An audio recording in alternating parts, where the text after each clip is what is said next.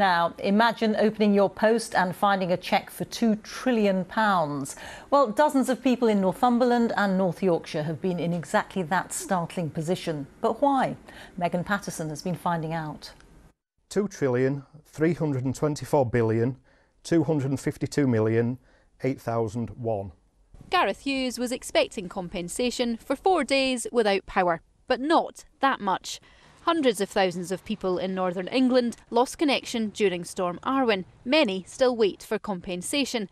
A technical error from Northern Powergrid has given some customers brief thoughts of a luxury lifestyle. We were just on our way out when I picked the post up, so I opened it, laughed, showed my wife, she laughed at it as well.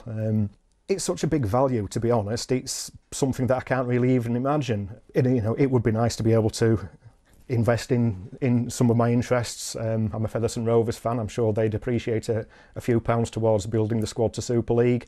Gareth, who's an accountant, shared his surprise windfall on Twitter, asking the company, "Can you really afford this?" In a statement, Northern Powergrid told us Gareth is among 74 people who've been affected by this error. They've apologised for the mistake. They say they hope to send out the correct compensation cheques tomorrow, and they thanked customers for being honest about the problem. Gareth is reassured he will claw back some compensation, but there's not a cat in Hebden's chance he'll get the original generous amount. Megan Patterson, BBC News, Hebden Bridge.